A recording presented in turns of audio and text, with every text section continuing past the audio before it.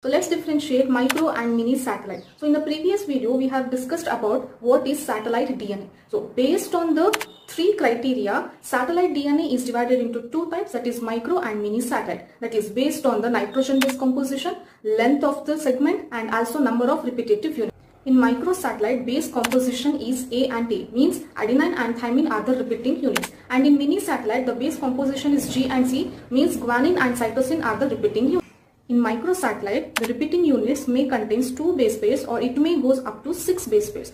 In mini satellite, the number of repeating units may varies from 10 to 100 base pairs.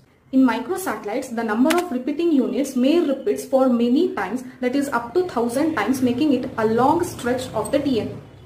In mini satellite, repeating units are not repeated for many times. So that's why the length of the mini satellite is less when compared to microsatellite.